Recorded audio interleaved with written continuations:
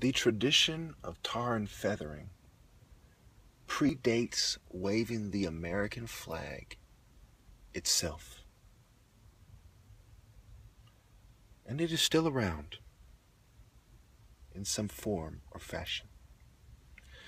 The purpose of tar and feathering someone, which often was accompanied with forcing someone to drink water or alcohol, was an act of public humiliation that was done by political groups for social, political, cultural, and even spiritual reasons.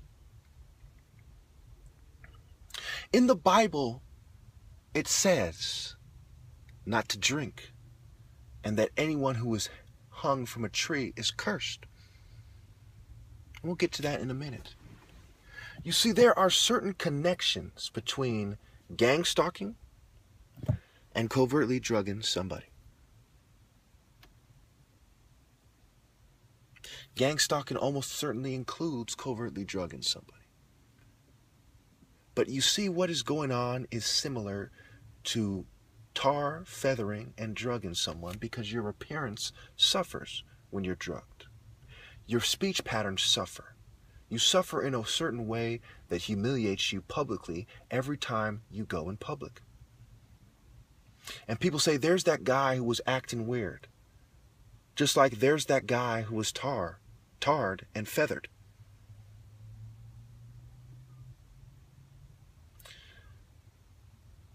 Now remember that opium, cocaine, and other drugs of this nature were used by psychiatrists to treat illnesses. And people self-medicate with alcohol every day all across America by the millions.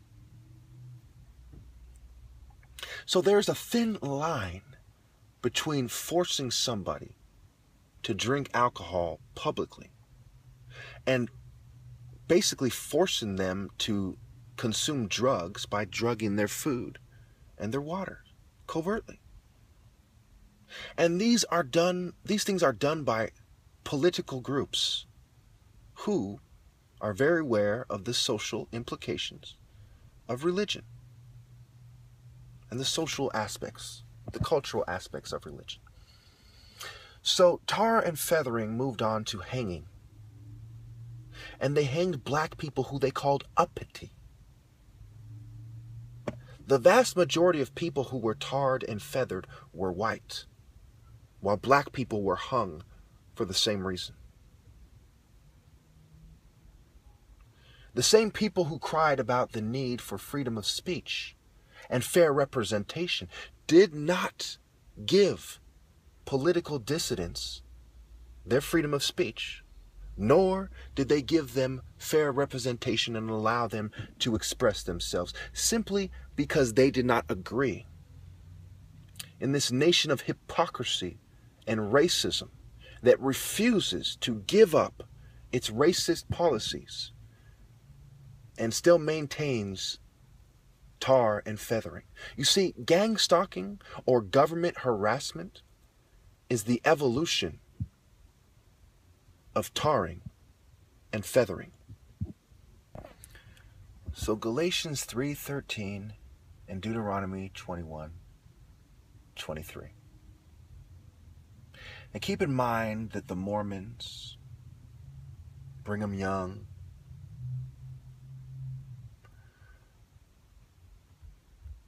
Joseph Smith, and others have made the claim that black people are cursed.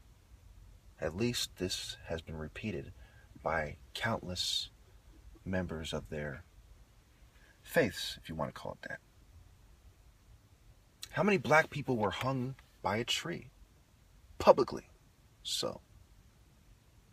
And for what purpose, if not to make people realize that if you do something like that, you will be killed? What was the purpose of tar and feathering? So the people knew that if you did that, you would be ostracized.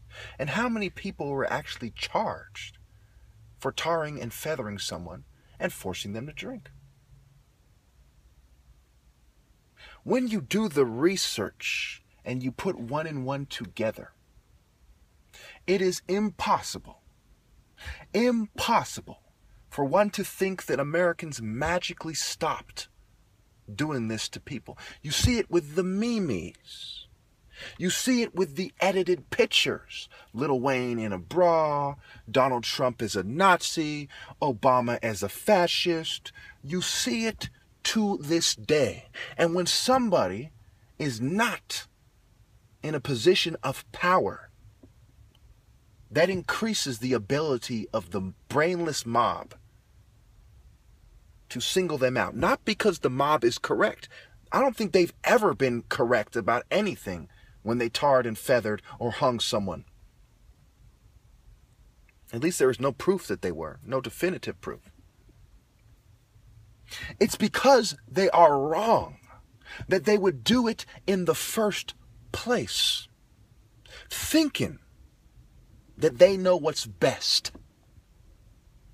And it is absolutely abhorrent. It is odious, noxious, and disgusting that they cannot beat me in a debate even when offered money.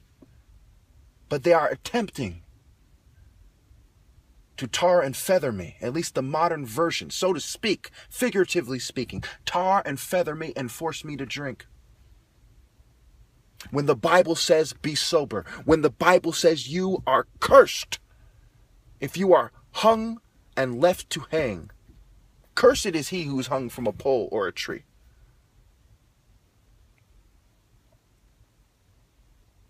Be sober.